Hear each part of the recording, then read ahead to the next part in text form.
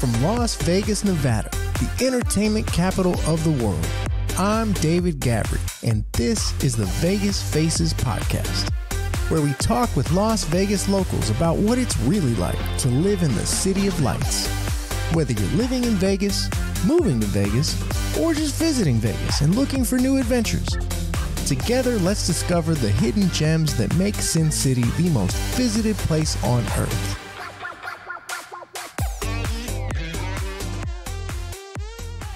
Hey everybody, welcome to another episode of Vegas Faces, where we talk to the people of Vegas about what it's like to live in the entertainment capital. I'm David Gavri, and we are here today to talk about what it's like to move your business to Las Vegas. I'm with the lovely Janelle Lanton. She is the founder of Bonnie and Clyde's Barbershop, my favorite place to get a haircut in all of Las Vegas. So let's get right into it. We're gonna get a fresh cut from the best in the biz. Let's go. Welcome to Vegas Faces, Janelle. Thank you. Have we ever? Oh man, that buzzing sound is gonna sound good on the mic, I'm sure.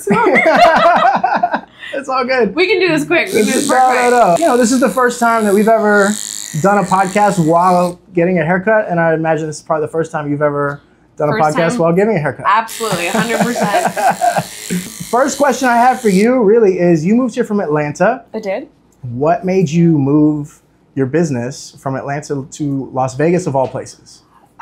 So I wanted to move here for lots of years. I know it sounds crazy, but this is such a cool place. Like, all these entertainment, all these restaurants, best places. And then you can get in the car and go to National Park, like right down the street. That would have been a whole plane ride for me on the East Coast. So that's super special. Like, all the things are to offer. Super nice people. So I was dying to move here. So finally got over here and have a barbershop in Atlanta. Really was tired of sitting in the house. I wanted to come meet some locals and really get involved and be in the community. I've always started off every barbershop just like this, where I am there first. It's me. I'm the foundation of the shop, because I feel like it's so important to get to know your community. So that's what kind of started this, and it's kind of my test kitchen, I guess, for the other locations. Just fun. So yeah, I get to meet cool people. How do you like being in Vegas? What do you find like difficult about being in Vegas, having a business here? And also, like, people say, like, you have like a business advantage by being in Vegas, like compared to other states, as far as like tax incentives and stuff for like that. Sure. Yeah, there's a huge savings on that. Was that like part of when you were thinking of moving to Vegas? No. So originally I was just gonna sit at my house. I was gonna just like, I was gonna just run the other shop remote and be at home working. But I was like, how am I going to meet Vegas? Like, I'm here in my house. What was it about? Like, okay, you're in Atlanta and you're like, were there other cities that were also on your list? Nope. And it was always Vegas? Just Vegas. Why? Because I love camping and hiking. And it was like in the mountains. I don't care about the beach. The mountains like are special. And it felt like home. Every time I'd come to visit, it felt like I was like leaving a little piece of home back here. Wow. So it just felt like home almost immediately, which sounds probably silly to feel like a home in a place you've never been to. Yeah. But yeah, I just can't believe, like, you can sustain yourself. So what I mean, like, there's all these places, like, you can go down the street and there's this show that's world renowned and some of the best restaurants in the world, but you can get in your car and be out in the middle of nowhere. That's not a usual thing. That doesn't happen. When you go camping or hiking or doing some other sub-interest in the East Coast, like, someone owns that land. So you pay for your campsite, right? Or it's somebody's. It's Joe's. It's not, whatever. So having just like open state land, mountains, like you walk out of a Walmart and there's a mountain, right? Like, you guys are kidding me. Like, that's not a reality anywhere else. So when people are like, oh, Vegas is okay, or it's this or that, like, have you been other places? Yeah. Because this place is spectacular. Yeah, wow. Yeah. And for you to know that about the mountains, most people just know the Strip. Oh, yeah, no. Like, there's people that travel on business to Vegas for like the last 20 years, and all they know is the Strip. Right, and so I got I've never even been to like the Hoover Dam even. Right, which is awesome. So everyone kept going, why are you moving to Vegas? And they go straight to the Strip. I'm like, there's a whole other area. Like, we went to visit, we went to Death Valley. I was in love. Zion did it for me, Bryce Zion's Canyon. Great. Oh my God, gosh. But ghost towns? Ooh, okay. Really into ghost towns. I don't mean like spooky ghosts. I mean like abandoned mining towns. Like where? Towns. Like any names that you can think of? I think it's called Realite or Rhyolite. Okay. just like shambles of random parts of the town, and then at the end, in a perfectly intact casino. I mean, like you could walk in. It's dilapidated, but like you can walk in at any moment, and like stained glass still. Like, what? Too much moisture on the East Coast. That's not going to happen. That guy would never stay up. So the history is so distinct to this place. Yeah. It's newer history, but it's still history. Yeah, it's a rich history that's not that long ago.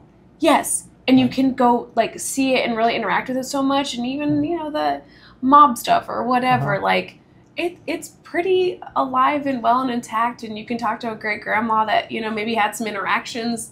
So Vegas is a distinct cool place, and I think people are missing out on things outside the Strip. Yeah. What brought you to Vegas?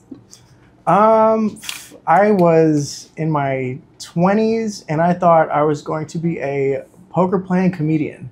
And yeah, my parents, we got along well for a number of years. So I met your mom. She's cool, though. Yeah, we're great. Cool. Thankfully now we're amazing. But yeah, I mean, I kind of just like wanted to do my own thing, blaze my own trail, and playing poker in my 20s brought me to Vegas numerous times. So where before it got crazy expensive to like rent a car, I was like always renting a car, driving around, exploring, and probably have like an adventurous side too. I was always like, I want to see like more of this city. So it started off with like Hoover Dam and like Red Rock Canyon, and then it's like, what is this Mount Charleston place about? Like, what's going on over there? That place. Like not just Lake Mead, but like Willow Beach, and then like you said, yeah, Zion's only like 2.5 hours away. Same with Death Valley.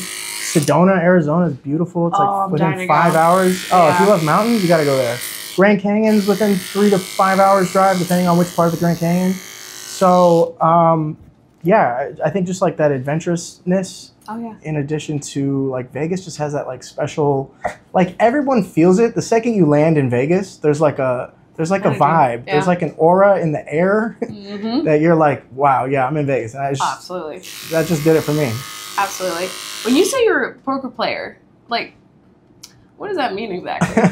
Yeah, I think for me it was just like at the time I'm like 22, 23, 24. I just didn't want to get like a real corporate job. So I was like, oh, I'll just do this.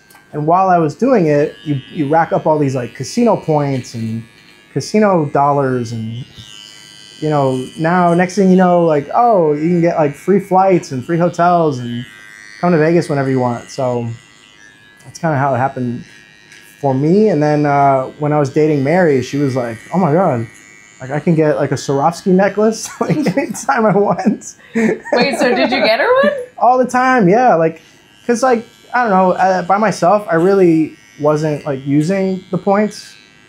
It really wasn't until I met her that she even like brought it to my attention. She's like, wait, so you swipe your card, like you clock in like how many hours? I was like, I don't know, it's probably like 40 hours a week, maybe more. She's like, what? Like how much like do you get per hour? I'm like, oh, it's like $2 an hour to sit at the poker table. So she basically, long story short, she went through my finances, my casino finances. And she was like, wait, so what are you going to spend this money on? Like, now that you know me. So, smart, Mary. Because I want a necklace. I want a bracelet. I want this and that. I'm like, yeah. Do you want to go to Vegas too? Like, we can pretty much go anytime we want. So that's how we ended up in Vegas. And then, really? and then convincing Mary to move here. I mean, you can't just take her to the Strip. Like, so I took her to all the places you mentioned, and same thing. She was like, I did not know any of this existed. Well, what was the turning point? What was the place that made her fall in love and go to Vegas could be home? Valley of Fire. Have you been there? Yes. Valley of Fire is gorgeous. Yeah. I mean, they're all great. They're all great. So, but that one's... Yeah, that was like, okay, like I can get used to like all the sun and all the beauty and not just like, I mean, the Strip is fantastic. We love the Strip. Like, I'm not anti the Strip. Yeah. But there's so much more to this town too. Was your husband, like, was he the one that came up with the idea for Vegas? Yes. Okay.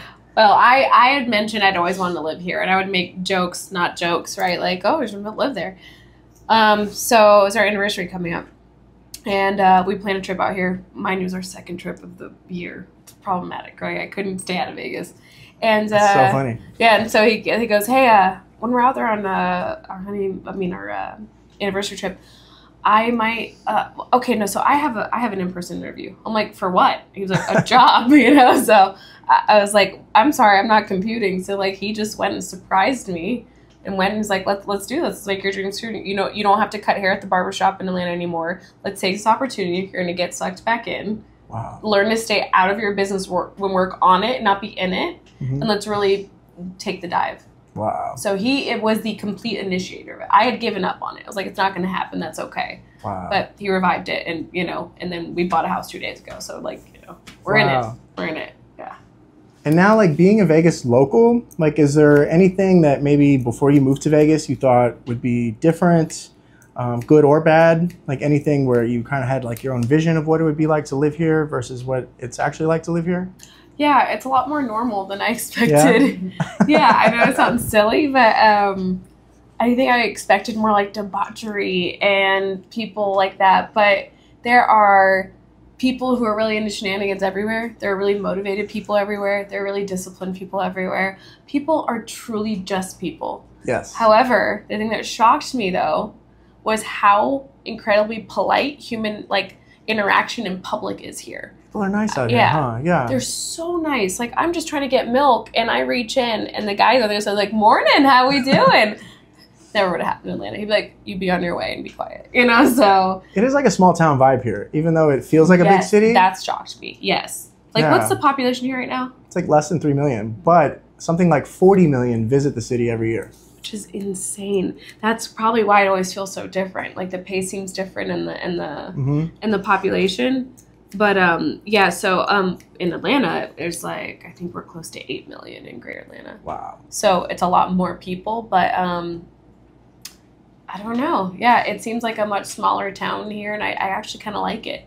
It has all of that, but with all of like any kind of big city features, you know? Yeah, yeah. So yeah, it's been great. I want to ask you about like not just your barbershop business, but you have a really interesting thing going on where you serve whiskey at the barbershop, and like not just like any whiskey, like these are like hard to find bottles.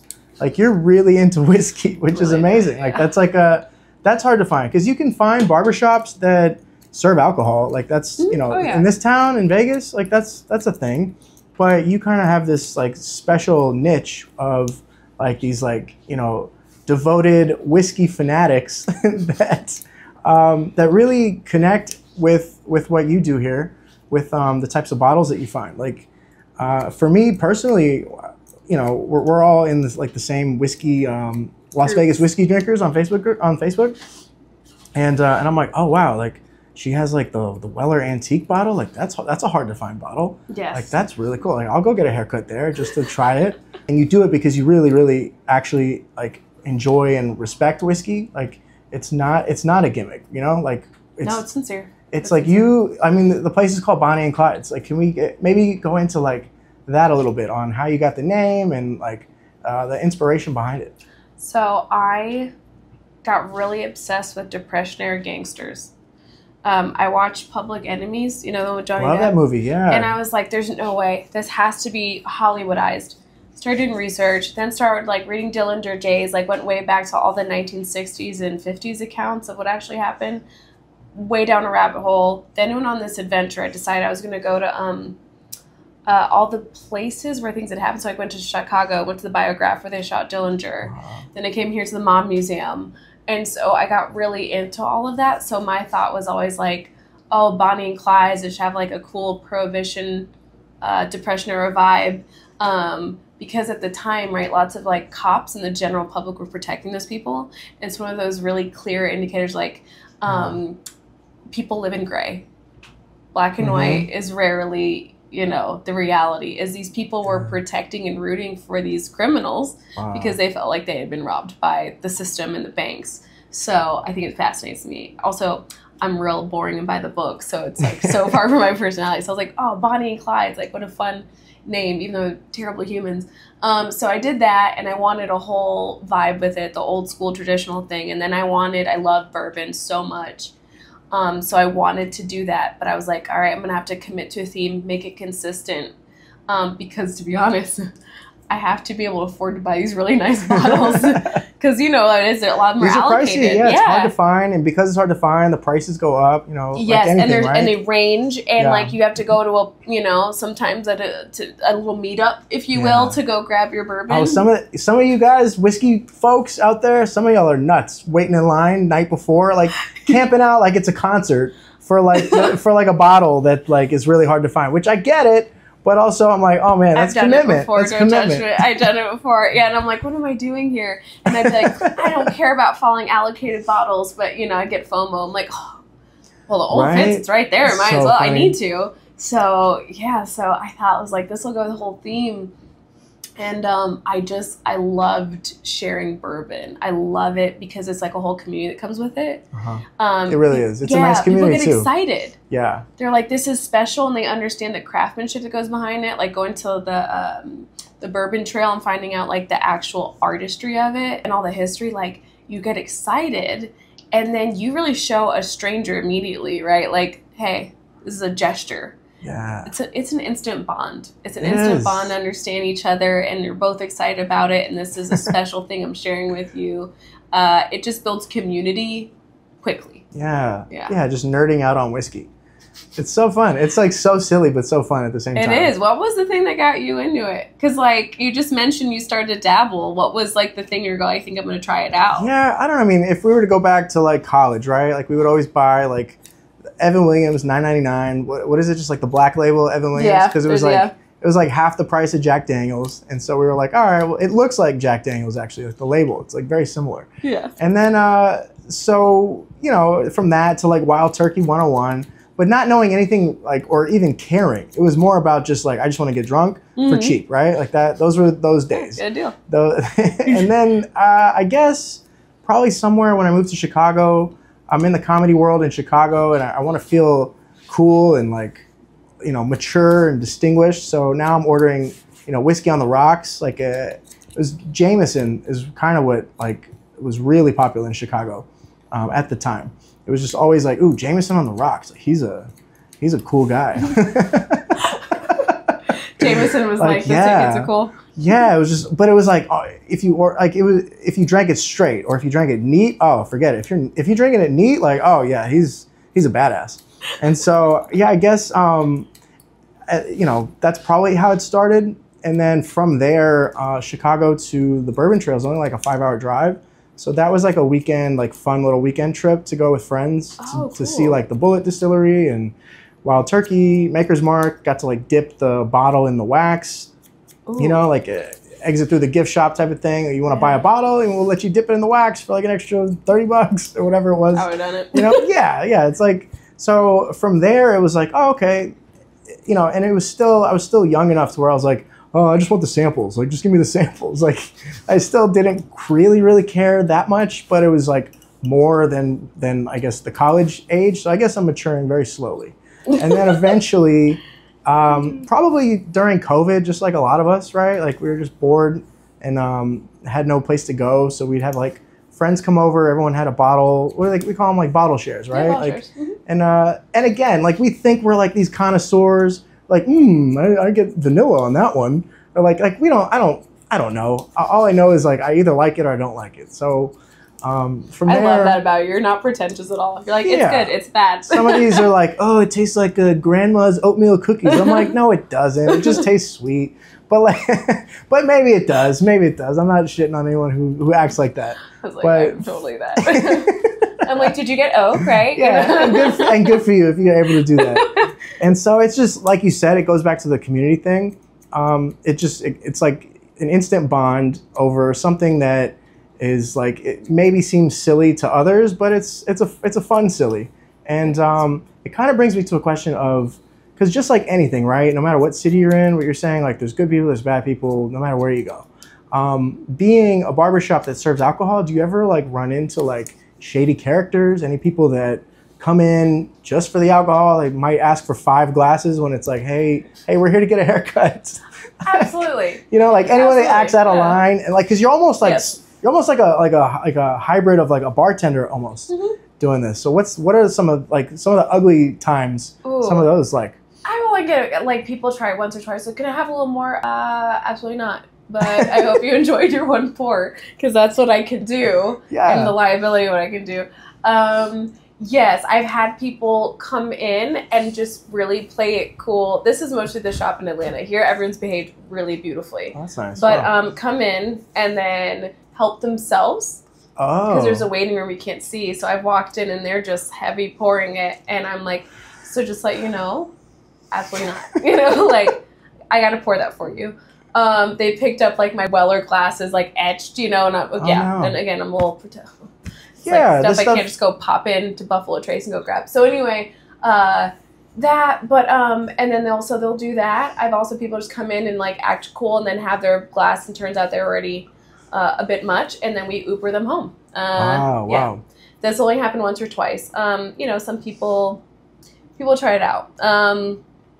No, people that have really acted up have just done so on their own accord, but that's probably for another day. Like, that's too in depth on the poor behavior on their own. But so far, that's it. Yeah, people try to sneak up extra stuff. People try to pour in. Wow. I've had people try to, you know, maybe sneak a nice bottle out. You know, like I had a Weller foolproof. Someone was like, "Oh, I'm so sorry.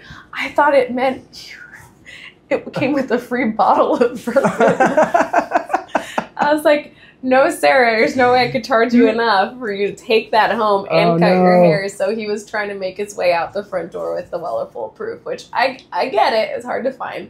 But that was about it. Oh, yeah. You have like another layer. Because these bottles are so hard to find, you got people that want to take them too. So, in Atlanta, they're like put up in separate areas. But again, here, honestly, everyone's been on their best behavior. Everyone's like, you know, some people have asked for an extra one and then it's a no and then we call it a day, and they are totally understanding. Everyone's very, very understanding. They don't want to ruin the fun for everyone, so everyone follows the rules. So and it's like, and you do men's haircuts. Like, you don't do women that take like 4 hours for their hair. No, so it's like, I can't. How many drinks I can you have do in 30 your minutes? wife's hair. Like, I don't know how. I don't want her to go home and cry, and then you got to deal with it. And then she's mad at everyone, both of us. I don't know how to do ladies' hair anymore. Oh, that's so funny. I'm just picturing the guy that comes in and is just like downs the first glass. He's like, all right, let's get started. They do. They'll shoot it. But the best is like, oh, I know tons about bourbon. And then you're like, oh, great. What would you like? And so, sometimes they'll get you. And then you'll give them this really amazing bottle, which again, I shouldn't care. I shouldn't. But in my heart, I'm like, if it doesn't feel right. Yeah, but I'm like, oh, I went through so much ever. I hope you loved it. That was like a really special bottle, you know? So, yeah, sometimes they do. They shoot it down. They keep it moving. Oh, my God. Like it's Jameson. Yeah. Yeah. I mean, but that's like most drinkers, right? Most drinkers just want to get drunk. I mean, if we're being real, versus like, we're like a subset of people that we're like, we smell it and we like take a small sip of it. Like, I feel like most people, I mean, I'm like this with coffee. I could care less where the beans come from. I could care less about the altitude and the region. Like, I just need to wake up. Like, I just want to wake up. And so I think some people are like that with alcohol. They're just like, hey, I don't really, like they'll mix it with juice, whatever they got to do to just down it so that they can feel it. Most people just want the feeling of it. And why do you think we're like that? Why do you think we care about the taste and the the oakiness and like and why are we so weird about tasting whiskey? You can have both. Like, you can have both. Like, you know, first of all, I don't think we're all like everyone like, you know, do keg stands anymore. So like the event is the social aspect and having the drink. So I think it becomes more exciting to sip on all, like, the event isn't the after effects, I feel like, the whole process. So it's like, why not enjoy it in the process of it? You know, it's too loud and here years old anyway. So it's like, you might as well enjoy the conversation over like a nice cocktail or like a really good bourbon.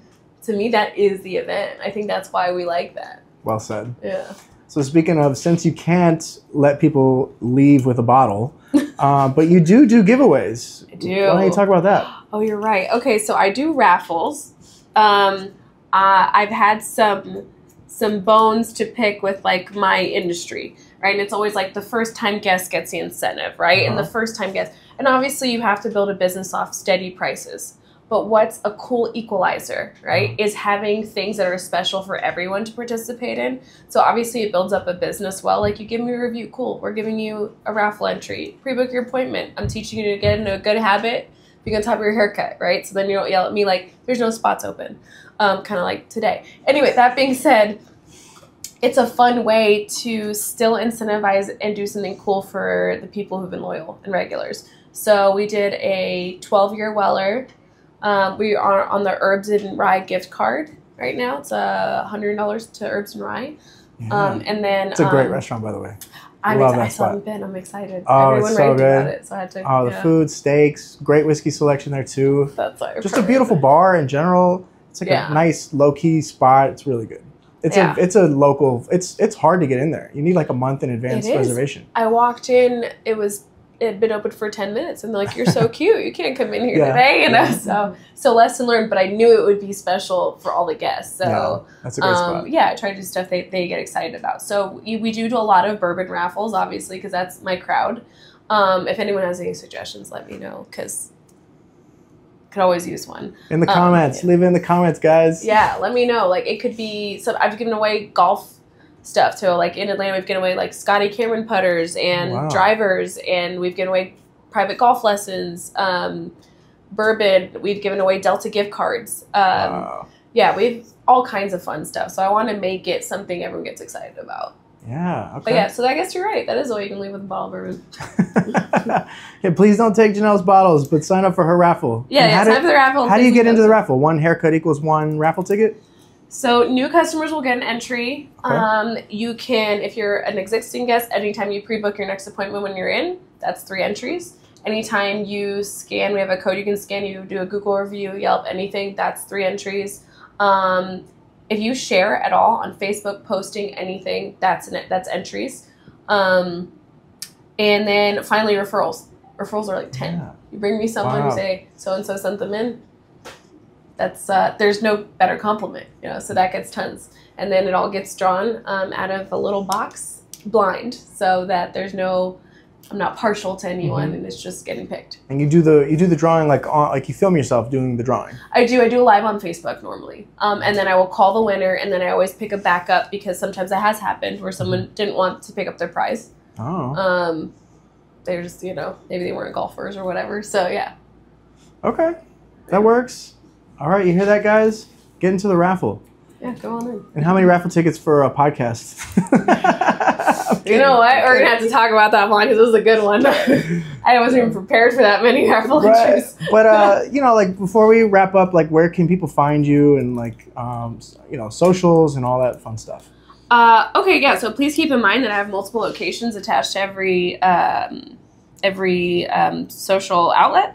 So www.bonnieandclydebarbershop.com. You can Google it. It'll show Las Vegas, Buckhead, Midtown. This is our 3rd location. You can go on Instagram, Bonnie and Clyde Men's Salon. Yes, we market a little bit differently each platform. TikTok. We have a TikTok of really funny, stupid videos. Enjoy. I'm the Bourbon Barber here. And then in Atlanta, we're Bonnie and Clyde's. And we got some fun stuff on there. So you have some funny content too, by the way. She does these funny characters.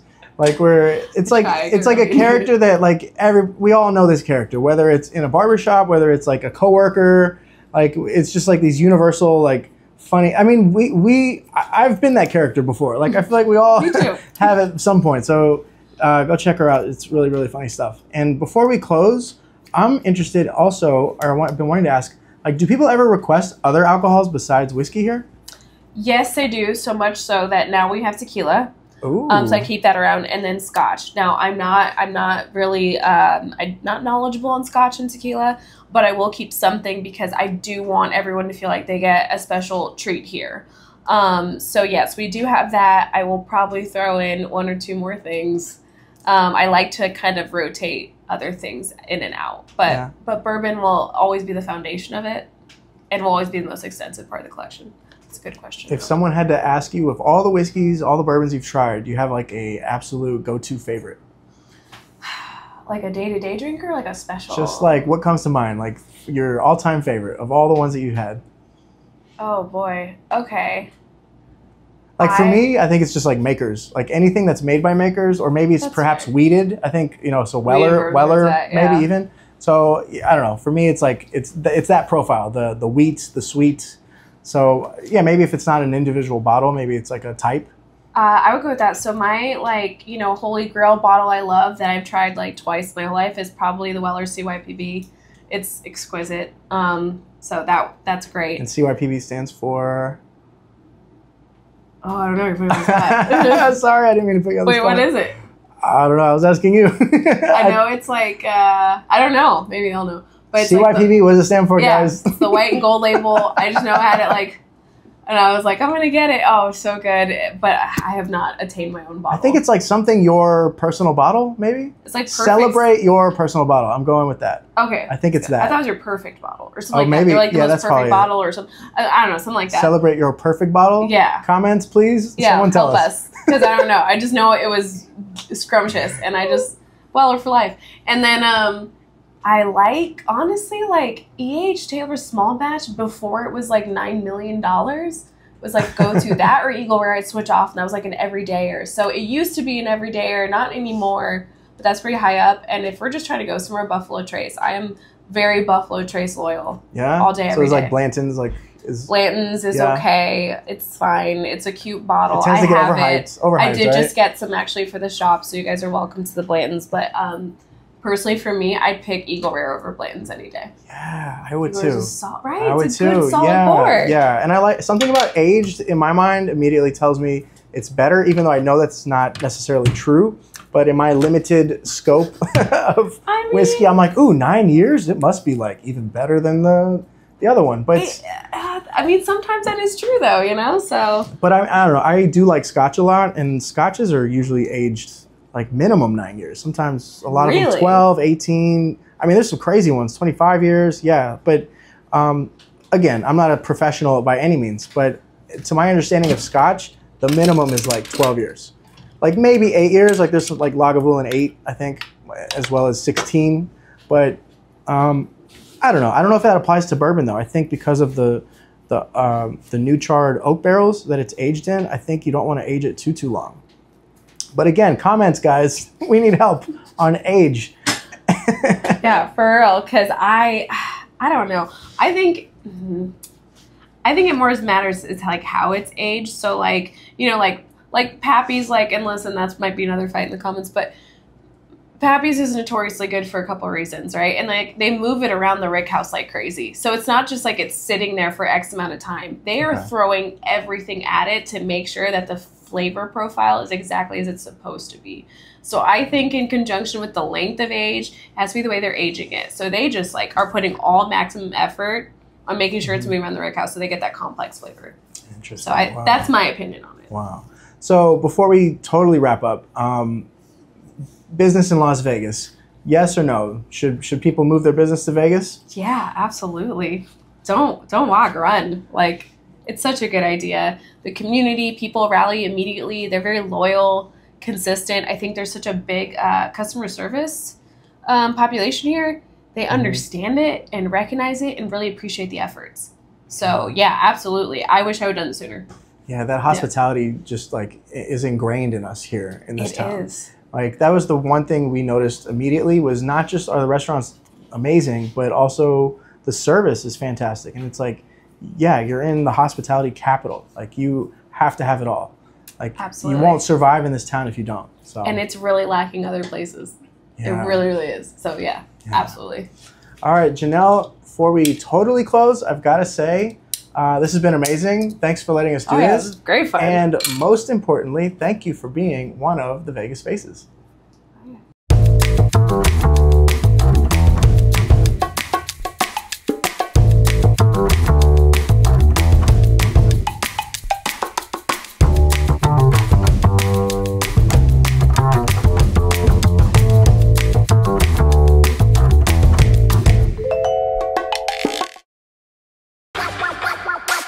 Thank you for subscribing to Vegas Faces on Apple Podcasts, Spotify, and YouTube. Find us on Instagram, Facebook, Twitter, and TikTok under the name Gavri Group. That's Gavri Group. Thanks, everybody. See you at the next episode.